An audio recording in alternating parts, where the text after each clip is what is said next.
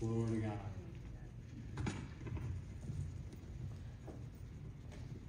Wow. A great message, huh? Yep. Amen. How do I go after that? And close for that. Holy Spirit shows you all the time. Yeah.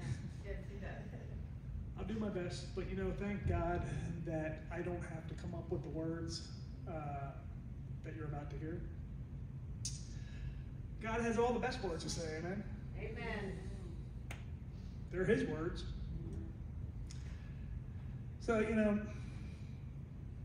while getting ready to close up on tonight's message, I was praying and this week, and it was impressed upon me, upon my heart, that the subject of dreams has been coming up lately here at church, in my personal studies, on TV, YouTube, other places. I keep seeing the subject of dreams coming up. And dreams, that's a big word. It means a lot of things.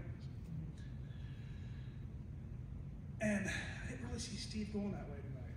He didn't, and I'm like thinking as I'm sitting back there, Lord, this doesn't seem like it's going in that direction. How's this going to connect, And I have to say as a precursor that, I kind of titled this ending, Dream Big, okay?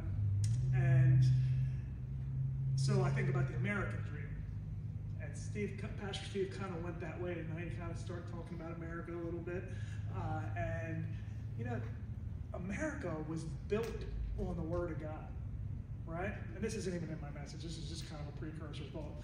But it's built on the Word of God, and God. So therefore, it's built on God's heart, right? And God's heart, His Word says that anything that we believe that lines up with His heart is possible, right? And that it can happen. That's the American dream, isn't it? That if we believe in something, we can have that dream. So I want to start by saying, dream big, right? And I've been having vivid dreams lately. I've been having visitation from Jesus and from angels, and dream. You know that song? Dream, dream, dream. I've been even hearing that song. Kelly was listening to me sing it earlier today. She said, "You're not going to sing that in church." I've done crazier things. And I'm saying, God, what are you trying to say? And last week, Pastor Steve was in, and this week, 1 Corinthians chapter 10, verses 1 to 12 mostly. And then he went on tonight, and like he said, he's going to expand on those thoughts. And he did. He expanded on them. Last week, he did mention the word dreams. And he said, he was talking about dreaming big and believing with big faith for what God and you can do together, right? Yes. And as Pastor Steve came to me last week and he said, PD, I'm going to press into this more next week, but God told me to ask you to close out for me. And so, I'm praying at home, and I'm like, God, what do you want to say?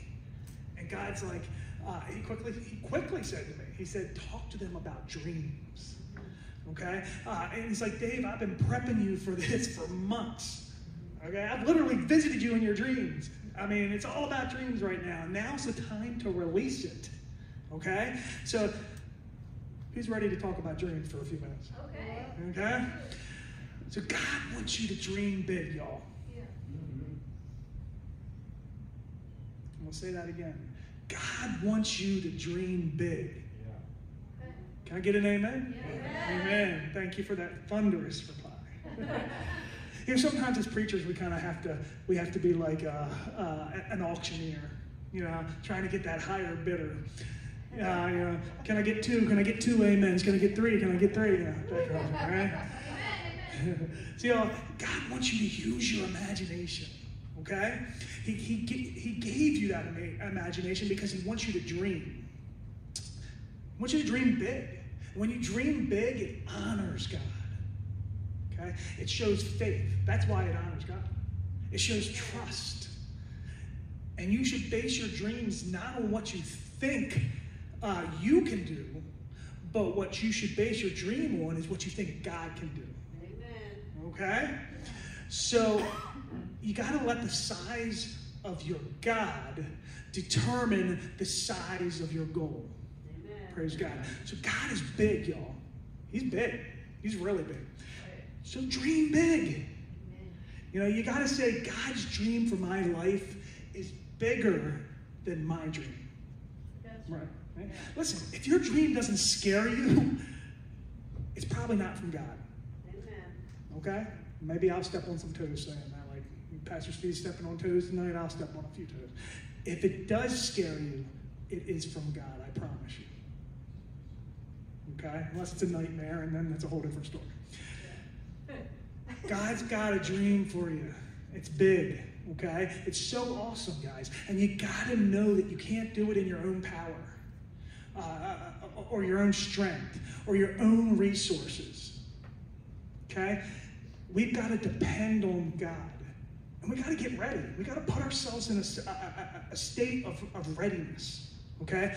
Because something's about to happen. You know, Albert Einstein, I heard once said that imagination is more important than knowledge. Amen. Okay? And he said imagination rules the world.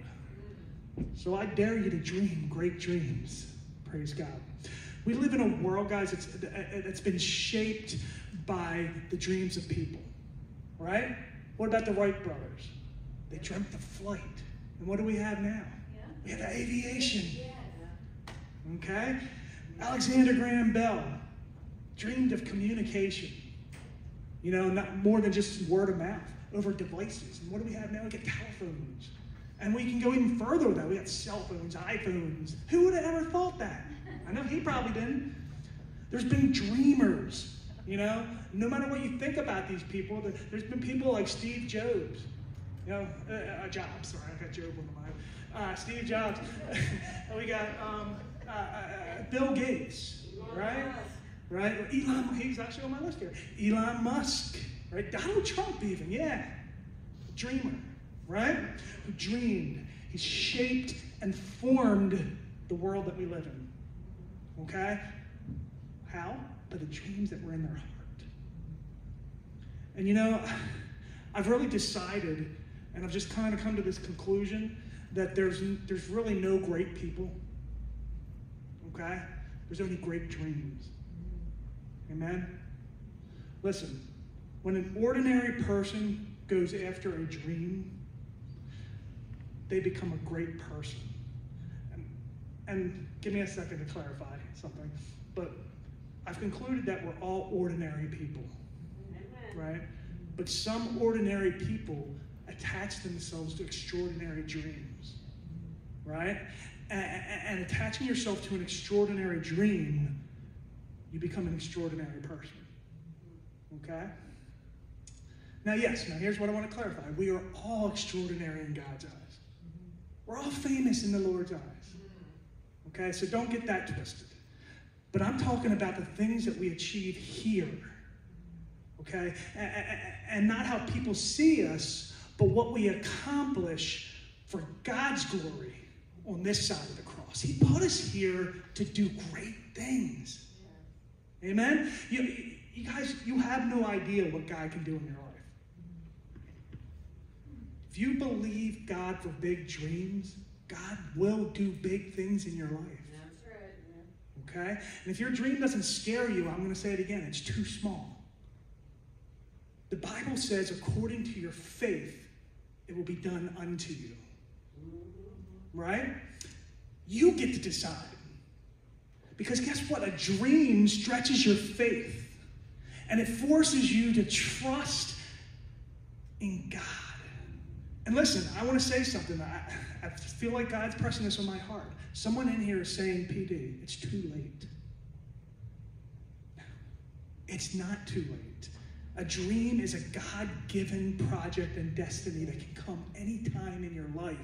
It means that you see it out there, or something that God shows you that he says, this is what I see in you.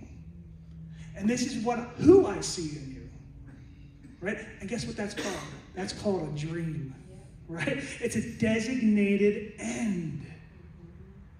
It's a vision of where I can be when God places his hand upon my life.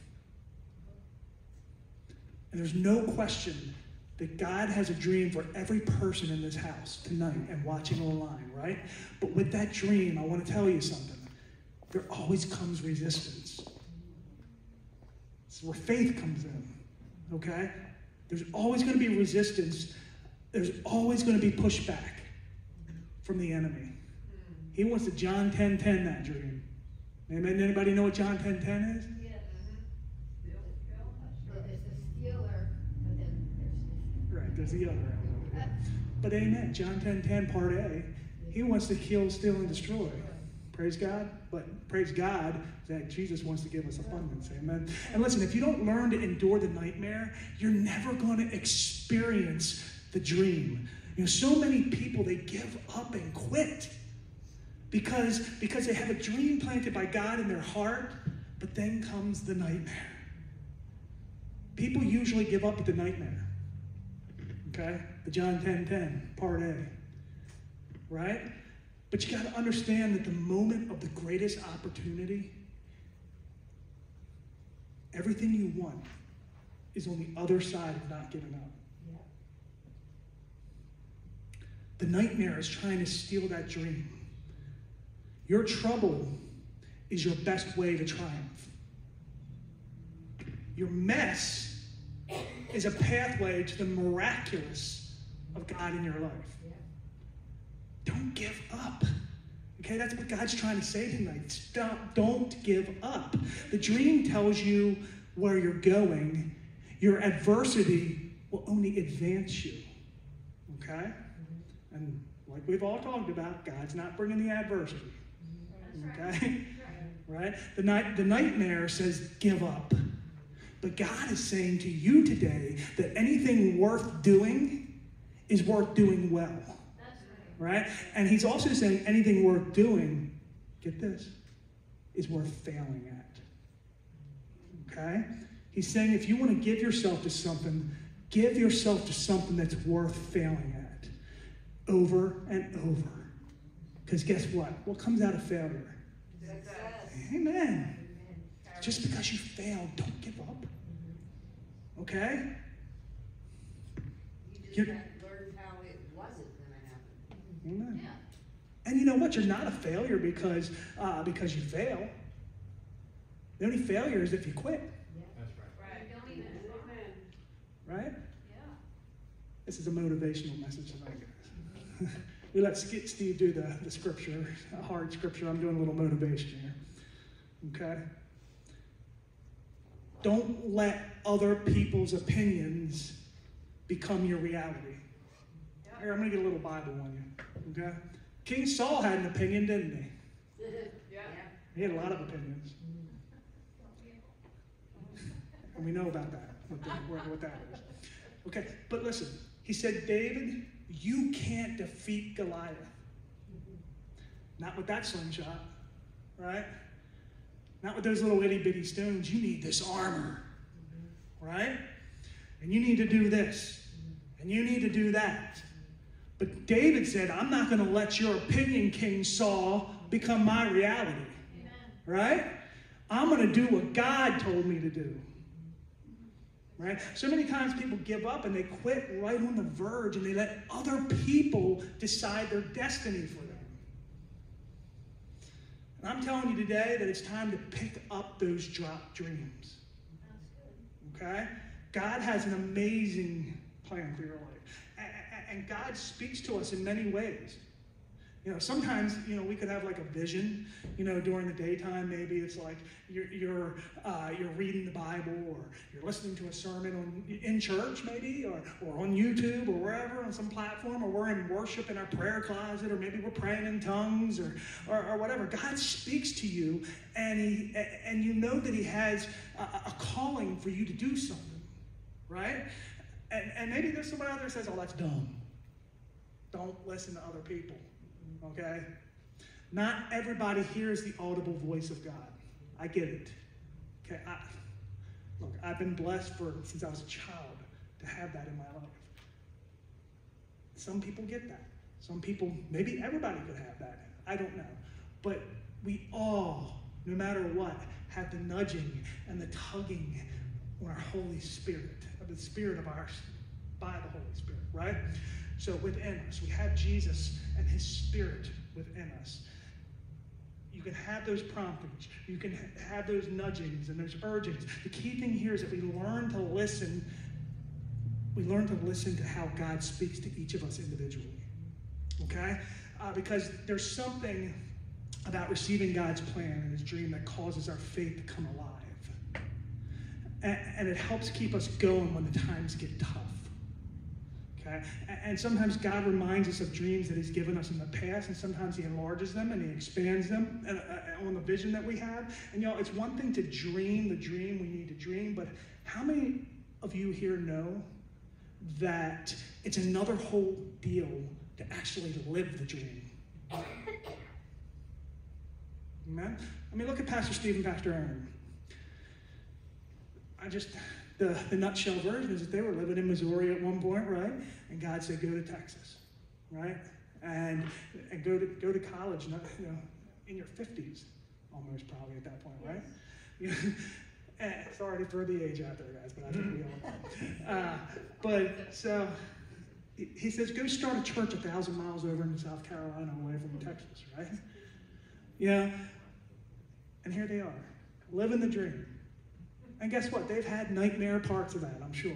There's been some nightmares. But they're enduring.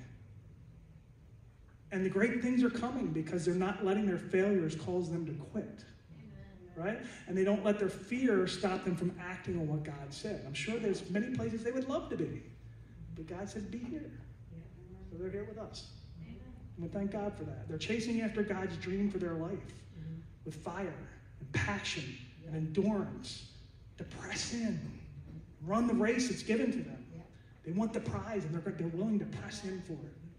Okay? Are you? Are you? Hey, listen, I'm asking myself that. God's preaching to me. I was just whining the other day. Okay?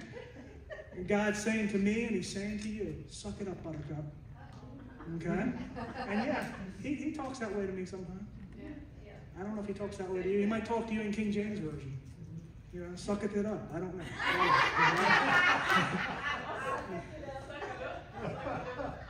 When I was a kid, I wasn't even allowed to say the word suck, so Mom, I'm sorry. Don't give up on the dream, guys. You're right. You're right on the verge. It's around the next corner, and I don't know about you, but when God speaks to me about the future, there's something in me that wants it right now. Oh, yeah. Okay? And in some cases, that's okay. It can be right now. Sometimes there's a lag, right, between the vision and the conception. Sometimes that can be hours or days. Sometimes it could be years before the vision is finally fulfilled. But God's telling me something for you guys, and I don't want to just get to it as quick as I can here, because I know we're hungry. But he wants to feed you. He wants to feed you spiritually. He wants to tell you something about a dream here and how it works. It's not that God is deliberately holding things back because he's mean and he wants to play games with you. He's a good God, okay? He's a loving Father. He wants the best, but he often knows that we're not ready to live the dream when he gives us the dream, okay? He just wants to help get us moving in the right direction, okay? And there's some things, there's some that are going to say if you have enough faith, PD, you can do anything you want right now when you say it. And let me tell you something, that may be true in a lot of cases, but it's a fine line. You're walking, okay? It's a fine line between witchcraft and wizardry and what God has for you, okay? Faith is now, yes. Belief is now, yes. Sometimes it happens right now, and I've seen it many times in healings and miracles and other things, but the Bible is clear that manifestation isn't always now. Amen. Okay? Faith is now, belief is now. Just like Pastor Steve said, you're not in debt. Okay? That's your belief. You're not in debt. I'm not struggling with that. I'm not in debt. That's true. Okay? But the truth is the manifestation of debt freedom, and you might not see it with your eyes for another month or whatever. So don't get that twisted, okay? It's a real messy faith walk if you don't understand these things. And listen, preparation is something that we should rejoice in. Okay? Embrace it. But if you're in the preparation season, can I say in Jesus' name, don't quit. Okay? Don't take shortcuts. Don't compromise. What you're seeking will come to pass. Believe it. Okay? So make a decision that you're going to do the best for God right now where you are. Because if you're faithful and you're fruitful where you are right now, God can and will give you all that you desire that aligns with his nature and his attributes, and if it's something that Jesus died for. Okay? He'll give it to you, and he'll give you more than you can ever exceed, ever believe. Exceedingly abundantly is what I was thinking when I said that. Ephesians 3:20, right? Amen. Because guess what? He's not a God of just enough, That's right. right? He's a God of more. He's the God of overflow, Yes. right? Yeah. Woo, praise God. But I just got to say this again. This is just ringing in my heart. Never despise the day of small things. Amen. Is what the word says, right? So, there's those of you here that have a dream or a goal or something that you believe God's will is for your life, right? But nothing's happening, right? And don't you know that God is not going to unleash you on the world until you learn how to handle the little bit that he's given you? Handle it with excellence. Amen. Okay? Be faithful in the little bit, and God will give you more. Amen? You see, a dream, I remember I walked into this church 3 years ago, and it was me, Kelly Sue Rife, I think maybe the first time I walked in there, and Aaron and Steve, and my wife. Look at you. You're growing. You've got 1,000% growth. And it's going to keep on going. You know? It started with a dream, and they did with a little bit. Okay? You see, a dream, when you get it, will encourage you. There's something, and this is really important. I think you need to hear this. My wife and I were talking about this earlier. There's something about a dream that brings encouragement and joy to people's lives. That's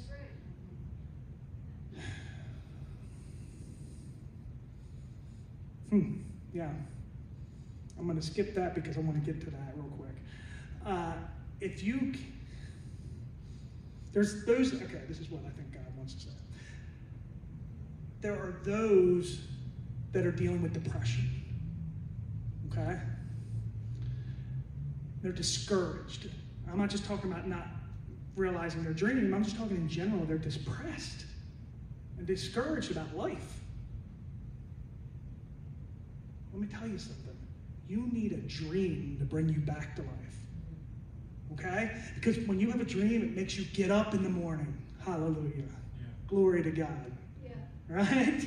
It makes you put your clothes on and go to work. Because you've got a dream.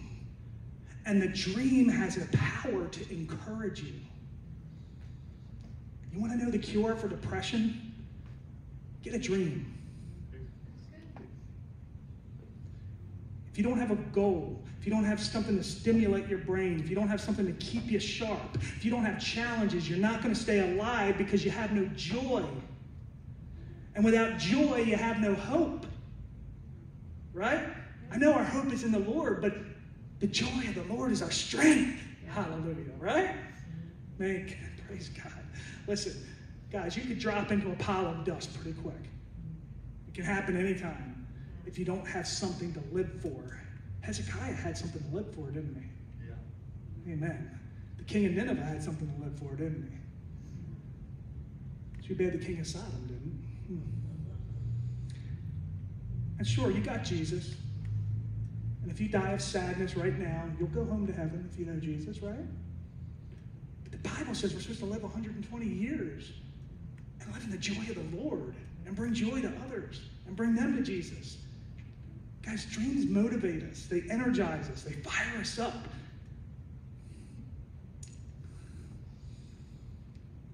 I kind of went down some tangents, so I'm not going to get to all this today. Maybe I'll put a video out or something, okay? And give you the fuller version of it. But yeah. So let me just say this. Let's close up here, okay? Your imagination is either going to be governed by fear or it's going to be governed by faith, right? And that's your choice. But God is saying, if you just say, I'm not going to allow fear to dominate my life, and I'm going to trust you, God, then God is saying to you tonight that all things are possible. Because that's what his word says. You know, I've been on a learning curve my entire life. And you don't even know what you're good at until the dream pulls it out of you. I know this guy over here, Wes, he had a dream. Yeah? And he stepped out of a comfortable, just steady paycheck. And he did something that was scary. And he's doing great now, aren't you? Praise God. It's only in the dream that you push out of yourself. Okay? And it forces you to be bigger than yourself and to grow beyond yourself so that you're not selfish anymore. Without a dream, you're dying. PD, that's a horrible thing to say. How could you say that? I didn't say it, and this is my final statement here. Proverbs 29:18 said it. Right? It says the people perish without a vision. And if you look at the Greek word there, it interprets that as a dream that has an eye on the future. Right? Someone listening online right now, maybe it's someone in the house, you started dying a long time ago because you stopped dreaming. So today God says, dare to dream. Watch what happens. And God bless you all.